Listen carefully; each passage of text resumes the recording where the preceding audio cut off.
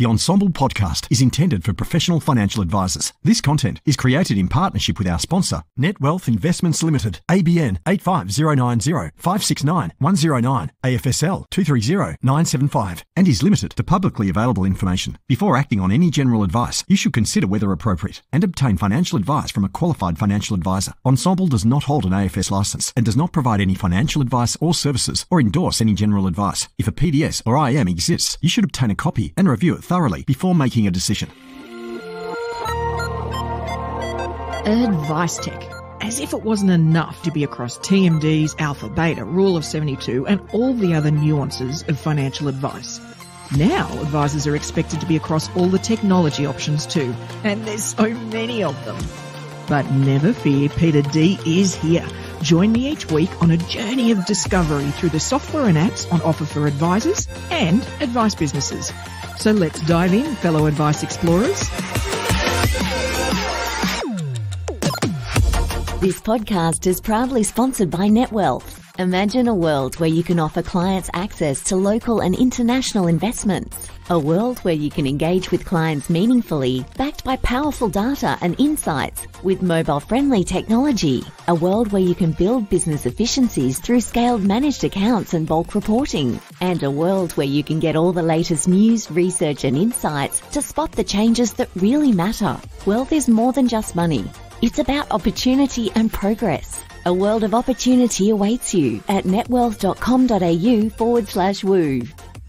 Hello and welcome to the Ensombl AdviceTech podcast. I'm Peita Diamantidis, and the guest joining me here today to deep dive into OpenInvest has in fact been a financial planner in the UK, is also a PwC alumni or survivor, depending on your perspective, and even worked in dealer group land here in Australia, so has a very diverse understanding of all the different parts that make up this industry. Thank you so much for joining me on the show, Ravi Verma. Woo! Thank you for the great introduction and having me on, Peita. Really pleased that we've found time to have a chat today. Not at all, not at all. And I'm really interested in digging into what you guys are doing there at OpenInvest. It's something that I think is going to come up more and more. But before we dive in, I'd love to get to know you a little better through your use of technology. So, what is your most used emoji? Do you even use emojis? Well, look, at emoji-wise, I tend not to use too many emojis, but what I do love is dishing out that little smiley face with the tears of joy, because it basically means someone has brought to me some laughter and fun, and that's what life's all about, right? Absolutely. We spend a lot of our time being serious, particularly in our industry. So yeah, I love dishing out that emoji. So I'd say that's probably my most used one. No, I like it. In fact, it's an unusual one. I'm not sure that's come up before, so well done for being outside the thumbs up, which is the most popular one so far on the podcast. Now, we all live with our smartphones almost surgically attached to us. So imagine you had to delete everything off your smartphone and you could only keep 3 apps. Which ones would you keep? Yeah, look, that sounds like a dream world to me. This year I've made a concerted effort to actually have less screen time and more nature time. Mm-hmm. But if I was only to have 3 apps, first, music's a big part of my life. So I would say Spotify, Bandcamp, Mixcloud, SoundCloud. I've grouped them as one. Those sort of apps are invaluable to me and my family, because we always listen to music. Recently, I've got into, over the past few years, modular synthesis, and on the long journey to work to the office, on the bus and the train, a great way for me to get creative is use that time on an app called Hexen, which allows me to sort of make music and twiddle bits and pieces and really get deeper into that understanding of modular synthesis. Ooh.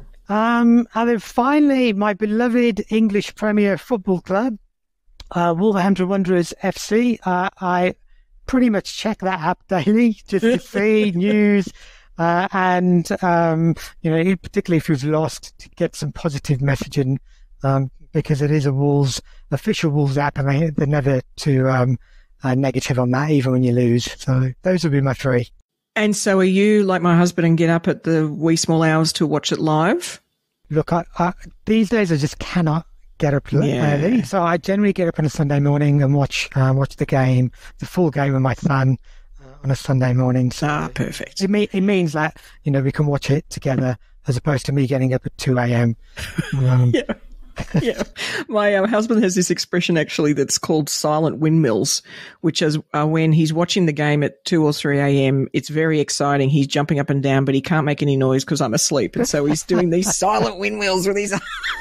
And our poor dog, looks at him in mystification, like, what is going on? Yeah, that must be a rather bizarre sight at 2 a.m. in the morning. I think someone jumping up and down in silence. I think so.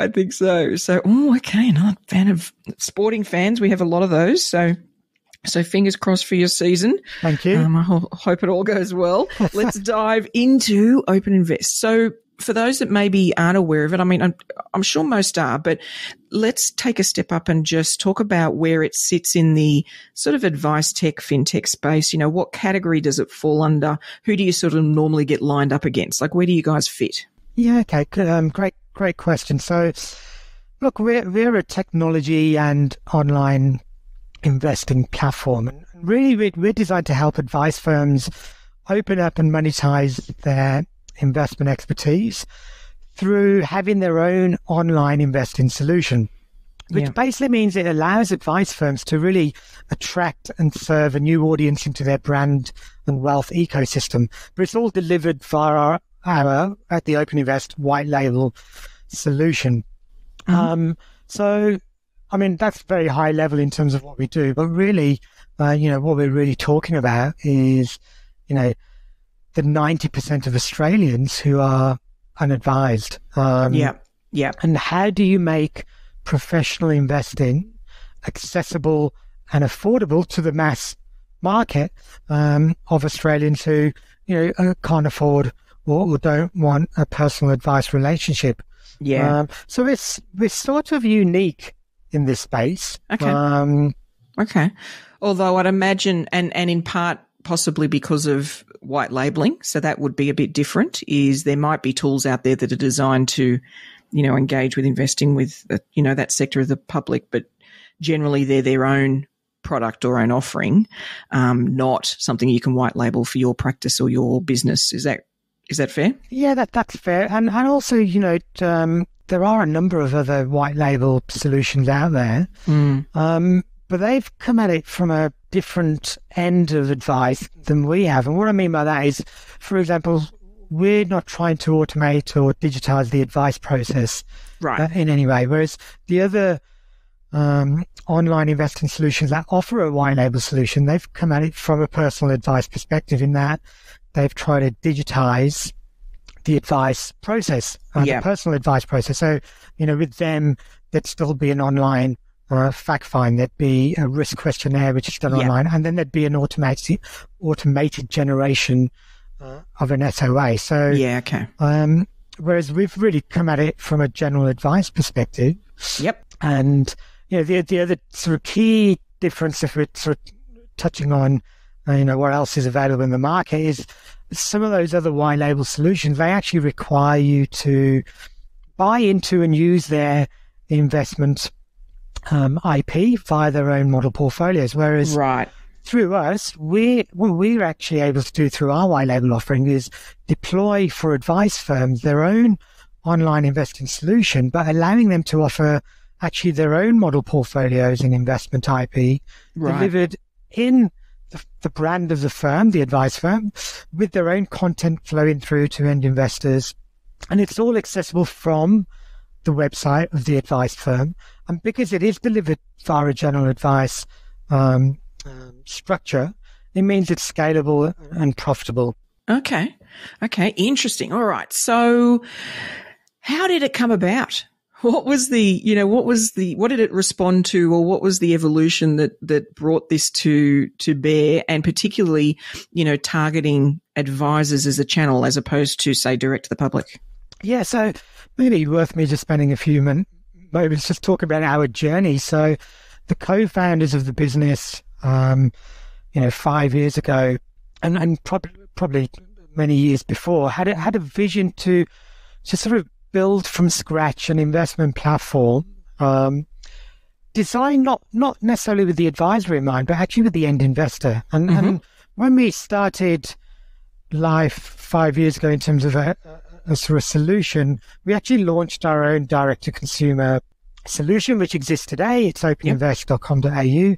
And really what we were looking to do was build out a solution which would provide access to professionally managed model portfolios for the mass market of Australians who needed help. And so that's really where we were born. And the first iteration of that was really our own direct-to-consumer solution, which we still market and run today. And the vision for that is really to have, some of the top global asset managers offering model portfolios, and for any Australian to come to our website and choose a asset manager they feel an affinity with, pick a model portfolio and invest directly without necessarily having to go through this personal advice process. So on that side of the solution, which is, I know we're not really talking about it today, but on that side of the solution, we've got BlackRock, JP Morgan and Schroders available, and we've got some others going live on that. So that's really where we were starting our journey. But a couple of years ago, we recognized that actually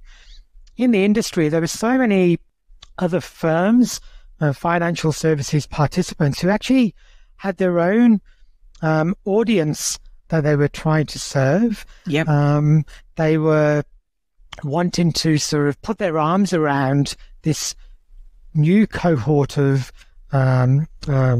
prospects, clients, investors, but do it outside of that sort of traditional personal advice process. So we actually started a couple of years ago, started configuring our technology, our legal structure, our operations to enable any firm actually to have their own online investing solution. So that's really where we began. So really we're an out-the-box, end-to-end, fully supported investment solution, really built to help the mass market of Australians who are seeking help with investing. We want to bring access to professionally managed model portfolios to Australians who struggle to do themselves, and really giving everyone the confidence, reassurance and the well-being that comes with having a professional on your side. The other thing was, we know, having built the investment platform from scratch, we know that technology builds are expensive, they're time consuming, often they fail to deliver. So, what we've built is really a highly configurable, quick to implement solution. And that was really part of why we decided to start white labeling the solution as well, because we knew we had this amazing piece of technology and put the right legal structure around it. And we wanted to, go out and make sure that every firm had an opportunity to, serve those people that they just could not serve under the traditional advice model. Yeah, okay. And so I'm assuming this is investment only, not super, because that would add its own layers of complexity and difficulty at your end? Yeah, currently it is an investment only offering, but we have got superannuation on the roadmap. We're committed to delivering superannuation. We're looking at, we've got some consultants in at the moment who are, advising this and looking at our structures. And like you said, that's a heap more headache when you go into superannuation. But look, we've got 40 partner firms signed up as a white label solution, and all of them have asked us for super. And so it's definitely something that we want to deliver. Likely, I would say next year is when we start going down that road. Now, you mentioned the partner firms. So, in terms of the ones that you've been engaging with and maybe others that have shown interest, what's your take on the sort of practice or advisor, I guess, that this works really well, or, for the business and the clients who it works well for, whereas, versus who they might struggle with the concept or struggle with the implementation? Yeah, sure. So look, I guess each one of those sort of 40 firms that I mentioned, they've each got their own reasons actually for setting up their own online investing solution. And actually, just stepping back from before I go into sort of talking about some of these firms, from my conversations with firms over the last, so many years I've been in the industry, what I've encountered is there's really four main pain points that most advice firms are faced with. One is, we've got a list of orphan or unprofitable clients in our business, people who we've actually had a relationship with for many years, but those people no longer fit our personal advice model. Now, we don't really want to get rid of these people because we've been looking after them for so many years. So, how can we use a digital solution to find a home for them, where we're still engaged with them with our brand? That's one pain point. The other pain point I often hear is, advice firms have a lot of prospects coming through them, either through referrals or, personal recommendations, but those prospects don't meet the firm's minimum advice threshold. And when I talk about minimum advice threshold, it's really, these days most firms I speak to say, well, if the client's got less than 500,000, $1 million in investable money, we can't really deliver a cost-effective advice process to them. So how do you deal with those prospects where you actually want to have a relationship with them, but they just don't fit your model? So again, how do you put your arms around them using a online investing solution? Third pain point is really the adult children of existing clients. Now we know obviously 3.5 trillion is being passed through intergenerational wealth over the next 2 decades, but we also know that from data that 13% of adult children, only 13% of adult children keep their parents' financial advisor. So how do you use a digital solution in your business to actually engage with the next generation and bring these kids of existing clients into your brand, start engaging with them now, so when this intergenerational wealth transfer happens, you're going to be the natural partner for them for advice. And then just quickly touching on the fourth sort of common pain point, it's really how do firms work better with accounting referral partners. Often hear stories of from planners who say, we've got various accounting referring partners, but we don't generally tend to get that much coming through from them in terms of referrals. But that's generally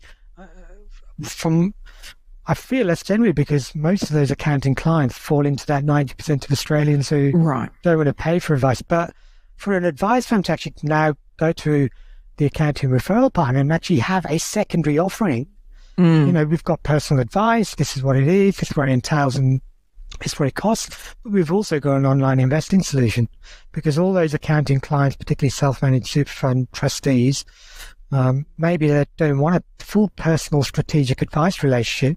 However, they still need help with investing. So it gives the firm something, a secondary offer to go back to. Now, some of those firms who, it's really working well with, and I'll throw out a few examples, because like I mentioned, each firm has got its own reasons for setting up the solution. So, for example, look, we've got firms like Collins House, Knight Financial Group, who have prominent local brands because they're on radio. So they've got a slightly different need because they're known in their wider community because of radio. Their advice thresholds rather high, but they've got all these people coming to them. So they've set up their solution because they needed a more efficient way of bringing people into their brand. We've got accounting firms, integrated accounting and wealth firms like Kelly and Partners. We're going live with Pasco Partners. We've actually just signed a deal with a top 15 national accounting firm, and they've got a database of accounting clients who want help with investing but don't necessarily want personal advice. So that allows the accounting firm to be on the complete wealth journey with their client, enabling them to engage in multiple channels of their business. Perfect for those who don't want or can't afford personal advice. And then we've got firms like, Allman Partners, FMD Financial, Arrow, who really set up their online investing solution to cater for the next generation, the adult children I just mentioned, and also deepen those relationships with those accounting referral partners. We've also got some pretty niche sort of firms like SWU Group, who deal mainly with the Chinese community. We've just launched with a firm called Laverne Capital, who deal with mainly the Indian community, and we're launching in the coming weeks with an Islamic firm. And, they're all trying to make accessible, better financial outcomes across their communities. So it's got this sort of approach where, where does it work for firms? It's really serves a multitude of opportunities and ways that firms can reach a new audience and have their investment IP going out. And so in terms of then, like the trigger for a lot of this is what's so expensive to go to an advisor? And, that's sort of a separate debate, I think, depending on who you talk to. However, I agree. There's certainly an entree into, for some people, they've just got a lump of money. I just want to invest it. Like it's as simple as that. I just want to put this money in the money, so having a solution that meets that makes sense. Clearly, this isn't advice fee sort of connected because it's not personal advice. Yeah. I'm presuming there is some sort of what does the client pay the advice firm or accounting firm, if at all? Like, how does that work? Yeah, great question. And often when I have a conversation with an advice firm, I've got to get them to actually step out of their advisor mindset for a moment, which can be quite difficult. So, because in the OpenInvest structure, legal structure, when an advice firm offers its model portfolios through our structure, they're actually acting as a portfolio manager in our registered, in our IDPS-like registered managed investment scheme. So what that means is they're able to offer their investment IP, they're able to monetize it. What I mean by that is they can actually charge a model portfolio fee because it's actually got nothing to do with personal advice. So it's really helping firms understand what is general advice, how can you offer an online investing solution, how can you earn a recurring revenue which is sticky from the solution. It's a solution which you can then offer as part of your overall client value proposition, but it's not personal advice. So it's certainly a solution which can complement what you're doing on the personal advice side of things, but you're not actually providing advice, and therefore you're not charging an advisor fee. It's a portfolio management fee. But we work very closely with all our firms. We make sure they're fully across the differences between, general advice, personal advice. We provide a lot of support, conversation and guidance and tools and templates to help them understand the differences, and we provide training across the whole of the firm. So, for a lot of firms, it is new. A lot of them haven't done general advice before. So, it's just working through the mechanism and understanding what they can do, what they can say.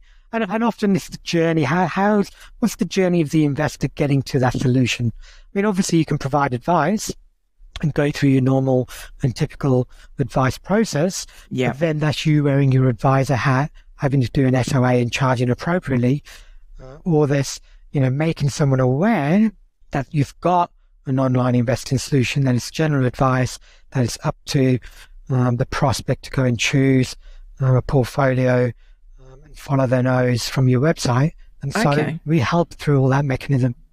And what are most of them doing? Are they doing something that's, in terms of the model portfolios, they then sort of offer up, for want of a better description?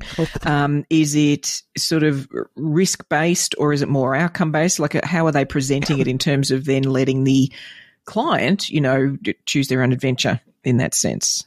Yeah, and look, the model portfolios the firms offer vary. So some firms offer, a fully diversified multi-asset model portfolios across that sort of typical risk spectrum. So they may have a conservative model, a balanced model, and a more growth-oriented model. Some firms are offering sector-specific models. And for example, I mentioned SWU Group there, specifically targeting the sort of Chinese community. Yep. So they've got an Asia-specific model, which is, appeals to that audience. So, so really, it's up to the advice firm to understand their audience, understand their database, understand who they're trying to reach. So, for example, if an advice firm particularly wanted to reach the next generation, they may they may be looking more at a low-cost type model portfolio where they're only using ETFs and managed funds, and it might be ESG flavor to it because, as we know, the next generation investors, socially responsible investing is very important to them. So it's about choosing the models and building models which appeal to the audience that you're trying to attract. And it doesn't have to be the same model that you run under the advice business, because a lot of firms choose not to offer the same portfolios because they don't want to cannibalize what they're doing on the advice side. So they choose different model portfolios for their online investing solution. And so you talk about the journey because you mentioned content too as part of this. So is it more like, is there just a whole lot of stuff that the firm can then put up, or is it something that's almost follow the bouncy ball style of content? How does it generally work for the client? So what we've actually done is not only did we build an investment platform, but we also actually built a publishing platform to marry up with the investment platform. So what that means is that an advice firm has now also got the ability to publish content, engaging content. And that content can be video content, it can be written content, it can be podcasts, images, whatever it is. But what it means is they can actually push out content when they're ready. And that could be around portfolios. So if they've made a change to the portfolio, or they simply just want to provide their thinking on the portfolio, it could be, articles, financial education, financial well-being. It could be promoting other services in their business. But essentially, the platform was really built on the premise that content is king. So it delivers a very easy way to deliver unique and engaging content that creates this emotional connection with their brand, which is particularly important for, obviously, Gen Y and Gen Z, who want that digital content experience. But what we do is we work very closely with firms to encourage them to consistently use this functionality and really help them, write things in a very plain English manner. We provide them with a lot of examples. We're actually working at the moment with a bank of content which the firms can take, and they just brand their own, or they just push out. So it's really designed as this, not only an investment platform which takes the investor on this investment journey, but the ability for the firm to actually communicate on a one-to-many level through the end investor app and investor portal, and constantly sort of build confidence in the end investor and bring this brand awareness to them in the palm of their hand. Yeah, okay. And so let's imagine somebody's come to it, and maybe it's maybe it is the kids of a client, or it's somebody that's come to them from hearing them on radio, like you say, something like that, and they've invested in the particular model portfolio. It's ticking along, and then down the track, they've got a query that's sort of more strategic in nature, and they want some assistance. Can that be triggered through the tool to the advisor? How does that all work? Yeah, a great question. So part of what we're building at the moment actually is the ability for, because currently it's a general advice solution. Yeah. So it's actually the end investor who's in control of the journey. So the end investor jumps on the website, the firm's website. The investor chooses the model portfolio from the information that the firm decides to present. The investor opens the account via an online, literally takes 5 minutes online application. The investor then engages with that firm via an investor portal and app, and the investor can transact and pull off reports and so forth. Yeah. But what we're building out shortly, will be released in the coming months, is actually advisor functionality as well. So allowing the advisor not only to open an account and service and transact, but also the ability for the end investor to see all the advisors in that firm in the investor portal, to be able to click a button, connect with an advisor if they need strategic advice, call the advisor. We've got the ability to then show the advisor's profile, a little bio, and their email. So it becomes this real great way of a general advice client connecting with not only the brand of the firm, but also individual advisors within that firm, and then take that next step. They may have had an inheritance, or they feel that they need some strategic advice. Then through the software and tech, be able to actually contact the advisor directly and have a conversation about becoming a full-blown personal advice client. Yeah, okay, and I can see that's probably where the content can come into play. Cleverly having content that might bring to mind some of the needs that an advice, a personal advice, solution can meet.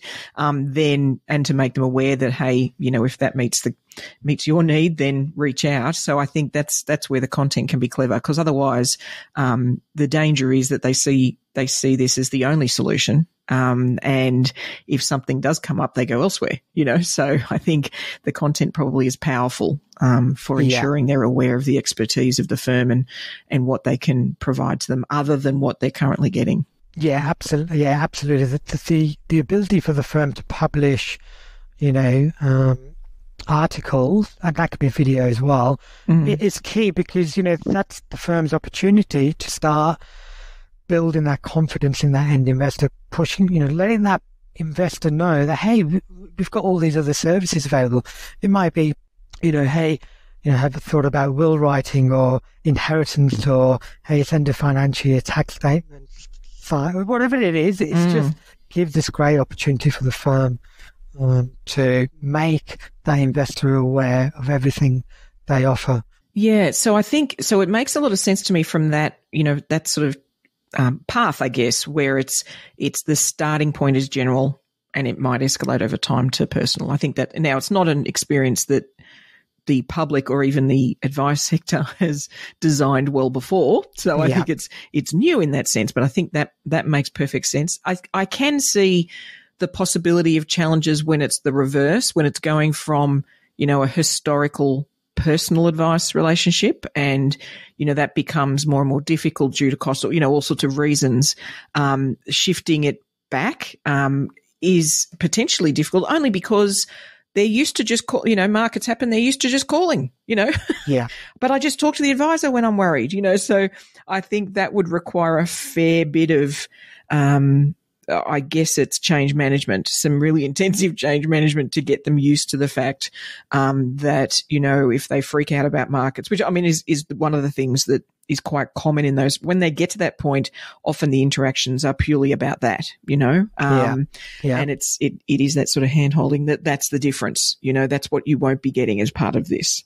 Yeah. I mean, probably worth me adding, actually, we within the end investor portal and the app, and throughout the sign up process there, we offer our own customer support experience. So we do all that for the firm. So anyone who's got a question, they can phone up. There's a chat box which they can write a question in, and so we handle all the queries. And actually, I haven't got the data at hand, but most of the queries coming in, I generally actually don't relate to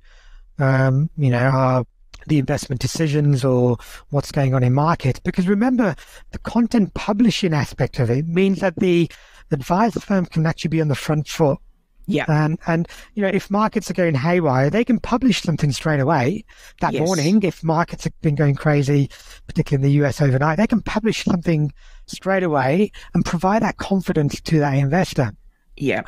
And within the system, there's so many automatic notifications built in, where if they publish let's say a portfolio update and they're talking about markets and what's going on, an automatic email lands in that investor's inbox and encourages them to log on and take a read. So that sort of means that the queries that we're handling, we don't often see many around the investment side, but if we do get those queries to say, hey, I just want to talk to someone about the investment, not sure what's going on, then we would normally pass that on to the firm. But key, actually, I'm glad you mentioned it, because key to all this is really when a firm is setting up their own online investing solution, key to this is really them embedding it into their current operating system, as opposed to just having it as a sort of satellite service. So it's really them embracing this and bringing it into their complete offering. And often that may mean, depending on how successful they become, it may mean that they have a dedicated person who, is that sort of go-to within the business, who does take those calls if they come in, and is able to deal with those general advice clients as well. But again, we sort of talk that through with the firms and make sure they understand and are fully armed with the resources that they need. Yeah, and I think, there's probably a transition process then for the firm themselves. If they've, so for example, if they're not currently responding, like you say, to market issues with content, so if that's not something that's part of their model already, and I mean, it could be a webinar or it could be an email or whatever they normally do, when things go good or bad or sideways, then if they're not doing that already, then that's probably going to be a challenge, because from what you're describing, that's the way to almost preempt the queries. That's the way to provide the complete solution, is such that the material that hits them is right at the thought, the moment where they go, oh, I just saw the news and I saw this. I wonder what that means. And then it goes, badink, hey, we just put together this video on what's going on with, So I guess that is also something that the firm probably needs to consider, like you say, is, well, what are you doing already along these lines?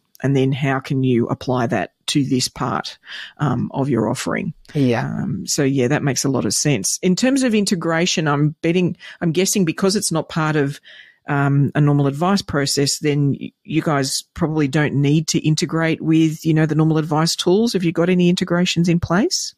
Currently we don't integrate with any other tools, but we are an open API enabled technology solution. So this is certainly something we're keen on, and we can work with any external party on either pushing or pulling data via API integration. Currently in terms of advice software, I guess, we've got discussions going on with, for example, the likes of Fin365, and looking at how we integrate with them. We're actually currently working on a project to integrate with BGL, the accounting software. So, we've got projects going on which are looking at ways of integrating and supporting advice firms where they've got their personal advice software in play.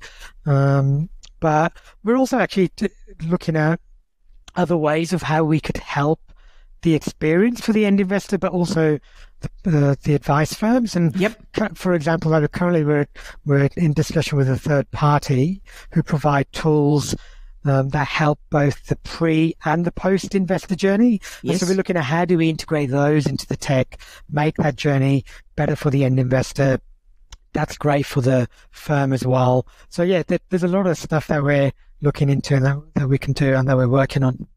And I mean, as a foundation to be, operating Open API is a start, right? Because it means then it's not a big leap to integrate with another tool that's similar. So whether it's, the more broader CRMs, things like that, where it might just be, like you say, about some basic data or even triggers. I mean, that's something that we find valuable with tools that can talk to each other, is just hey, they did this, so it triggers something else in the system, in another system, it's that stuff.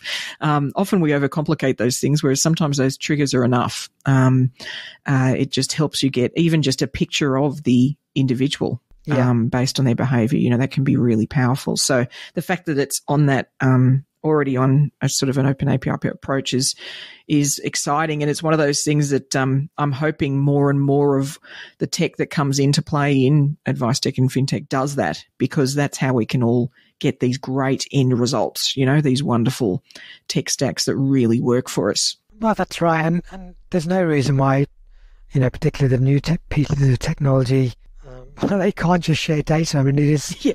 It's like you said, we don't need to overcomplicate things. It's really just sharing data.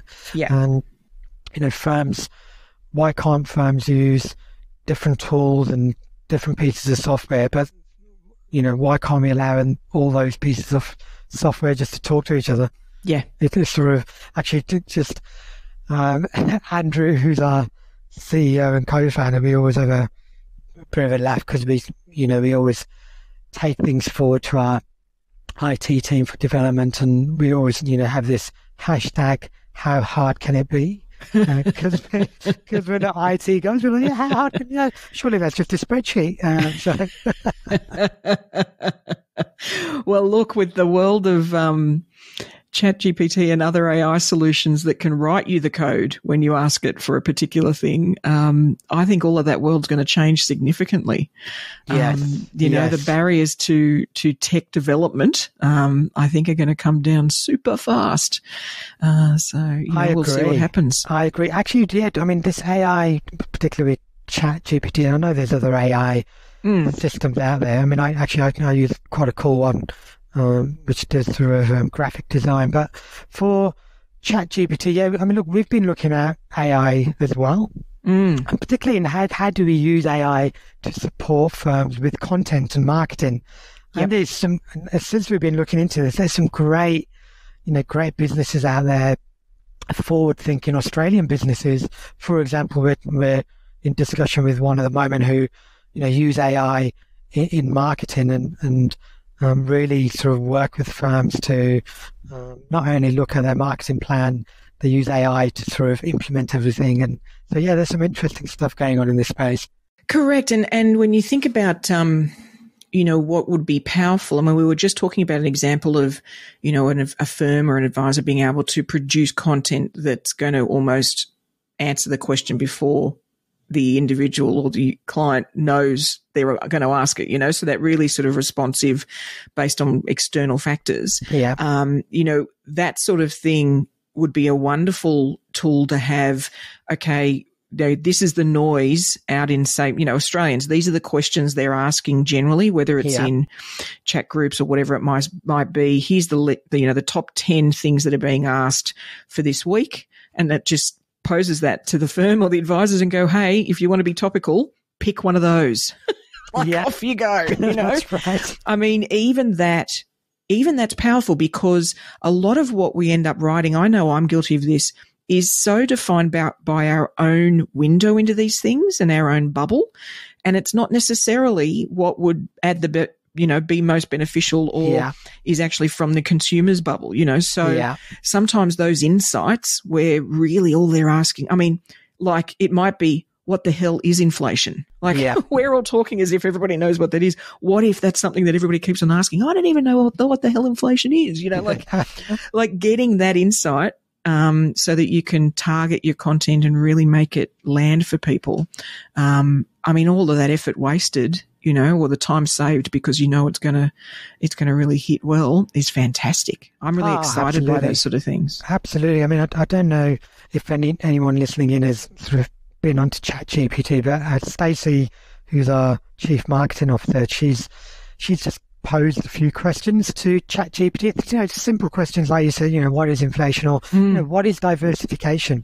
Yep. And the output has actually been surprisingly really good, written in a very clear, concise, easy to understand. And like you said, it's not us as industry participants writing it with our experience and knowledge, and often we write in a very industry professional specific way. It's actually written in a very easy to understand way for the mass market. And so when it comes to producing content, I mean, literally, in less than a minute, you can pose a question, have something printed off, read it through, check it. Yeah, that sounds great. Publish it. And because it's none of the work on ChatGPT is copyrighted, I don't think, so you can use it. It means that firms have actually now got access to heaps of content and questions and answers that they can start pushing out. And particularly as I think for many, in our industry, then one of the biggest barriers is just starting with that stuff. Like very few of us have got to the point, I'm trying really hard to get to this point, but very few have got to the point where we can produce content consistently, like it's a machine, like we are with other things in the business. And so to have something that just breaks that jumps over that first hurdle is, well, here's a sample of what you could write. I mean, the thing you end up writing might in no way look like that, but it's a really good start to just trip that behavior. I mean, I even managed to ask it some questions, and then, it's me here. So, my writing always leans on the cheeky side. And so I said to it, oh, can you please rewrite that with a cheekier tone? And it did. Now, it didn't exactly sound like me, but it was much closer to that. So, you can really get a long way and then just, do your thing to it, and break it up and insert some of your own insights and all that sort of thing. But I agree. I think these tools are more about amplification. I don't think they replace the effort, but I think they can escalate it and amplify it for us, which is pretty exciting. I know this whole AI thing, suddenly becoming a bit scary in a way, but I've actually just finished reading 2001: Space Odyssey. I saw the film 30 years ago, but I picked up the book from Hard Rubbish someone had thrown away in Australia. I just finished reading it, and that's, I guess, that really is talking about this sort of AI, computers sort of taking over. And it's exciting stuff. And look, I think we were literally talking about that with some friends yesterday over lunch, and every invention ever made has been used for good and bad, and I think we sort of need to expect that with anything, right? And I mean, crypto is another example of that, right? So I think it's more about understanding the shifts in the world like this, if for no other reason than we need to understand them as people that understand investments. Like, I think we have to understand these tools merely because we're going to need to help our clients understand them and how they might change the investing world and companies and their future, So I think even if we don't plan on using them, which most of us probably are without realizing it, but even if we plan on avoiding them, I still think there's a level to which advisors need to get their head around it, just because it will change industry. And so that therefore changes our advice. So we chatted about a few things that are coming up. Is there anything else that's on the future wish list or the future development plan that you guys are excited about? There's loads. So look, our ultimate goal is really to create, can't live without platform experiences, both for the end investor and partner firms. And I touched on there the sort of full advisor functionality. We're also working on the ability to firms not only to be able to offer their own model portfolios, but also where they can offer a curated list of assets. We've got international, so we can access the London Stock Exchange, and we've got assets available on Luxembourg, but we're going live on the 1st of June with New York Stock Exchange and NASDAQ. Yep. And then the next sort of big project in line for us is really fractionalization, which is really all designed to lower the entry point, to help more people. So, how can someone with, $500 invest in a fully diversified model portfolio and gain access to professional management? Typically, that can't happen when you're talking lower amounts. And so we're going to be building out and looking at fractionalization where, the entry point into a model portfolio or an asset can start for as little as $10 or whatever it might be. So that really then opens up being able to help more Australians. Because it's not just for the wealthy, right? Investing should be for everyone. But professional investing and getting access to professional help should be for everyone. Yeah. Well, that is very exciting, actually, because I think it's where the disconnect with the public happens, is when, well, you've got to have this amount. And they're like, well, isn't part of me getting that amount by getting help and investing well? Like, it's this circular argument, So having a solution that lets them start to put money aside and experience the investing world early, I think is really powerful. Yeah. So that's super exciting. Is there anything else we've missed? Have we sort of covered the broad areas of what you guys offer? Yeah, I think so. I think probably the other thing I just want to add is, for us working with advice firms, it's really a long-term collaborative approach, and we apply that collaboration across everything we do. So for us, it's not just about getting a partner firm live and waving them goodbye, wishing them well, and hopefully they're going their way and start signing up investors. We actually, work very closely with each partner firm. We share ideas. So, hey, look, here's what this partner firm A has done. They've done this EDM. We share the wording. Or, hey, here's partner firm B. They've held an event for their existing clients and family and friends and kids. Here's what they've done. So it's really about creating this environment where we all share from each other and we all learn. We're not in competition with each other. Yeah. We're just trying to help as many people as we can. And all our partner firms are in with that mindset. And, we're working with some of the most, ambitious and progressive firms, some of who I've mentioned today. And yeah, I think that sort of collaboration is key. And so, for any firms out there who sort of are interested, just say reach out.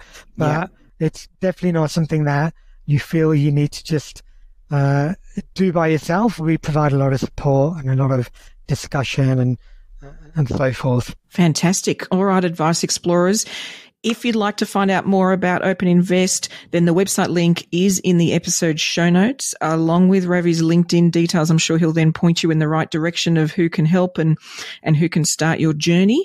Thank you so much for joining us, Ravi, and for sort of adding to the tool bag we have as advisors to sort of help all of the various sectors of the public. I think the more we have of these, then the more likely we are going to get to the great portion of the Australian public that we all struggle to serve. So thank you very much for joining us and for adding some great value.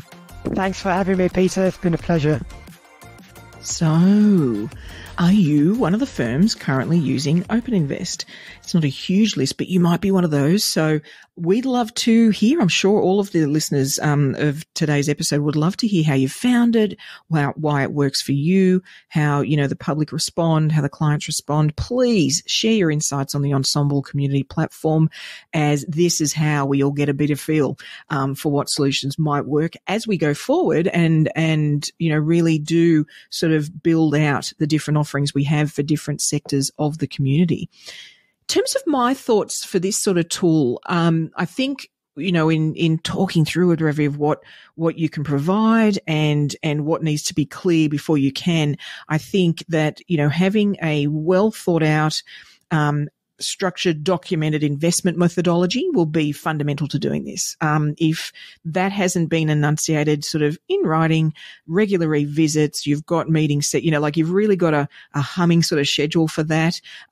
If you haven't done that first, then I think it would probably be a struggle to implement something like this tool, because essentially, like Ravi said, you're shifting into that sort of portfolio management role. So this is less one-to-one. It's more about the overarching solution, the logic of why you've selected it, and how it works. So I think, that is sort of a first step. The second step, I think, after that would be having something that pulls that together in a way that somebody could then pick which of them they choose. So how do you sort of, disseminate that in a way that makes it clear and really easy to understand for somebody who's just landing on a website, which is essentially what's going to happen here, and making a choice. So I think that's probably the first key thing, is the investment methodology. The second, I think, will be about getting a structure and a schedule around your responsive content. So